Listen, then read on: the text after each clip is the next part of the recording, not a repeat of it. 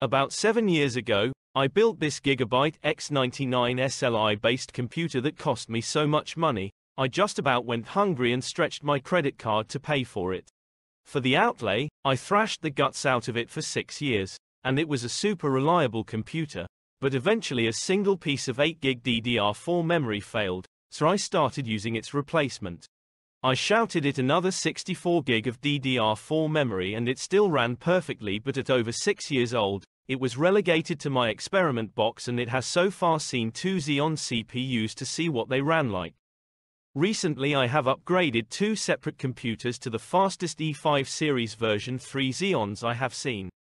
As I had to diagnose a memory problem with a different computer, I ended up with another 64GB of DDR4, so I added that to the existing 64GB to end up with 128GB of DDR4 memory.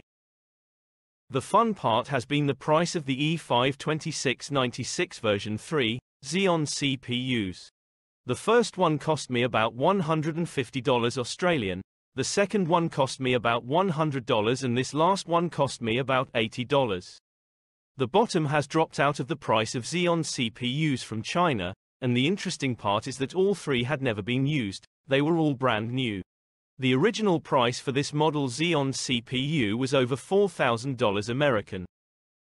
With the following synthetic benchmarks, I have used an old version of Cinebench, version 20, and an old version of CPU-Z, as they were contemporary with this era of Haswell hardware.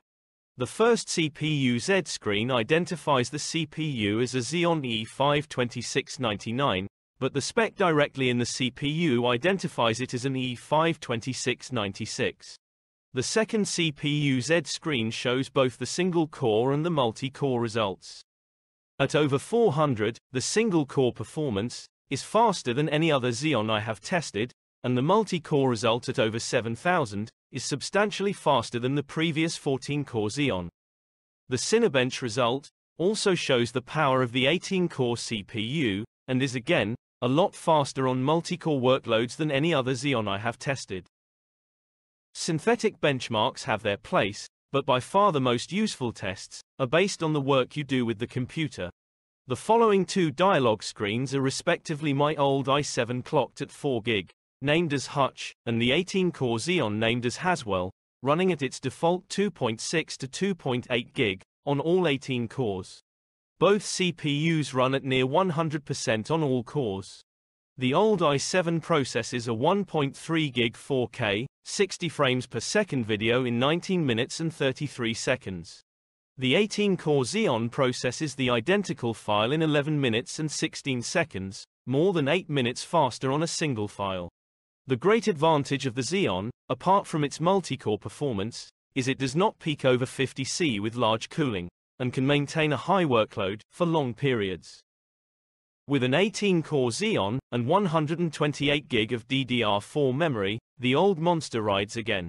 It is more than useful and easily fast enough.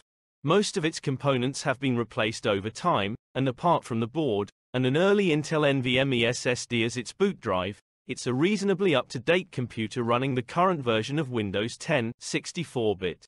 One downside is it cannot be updated to Windows 11, which may be a blessing in disguise. This computer was not built as a gaming machine.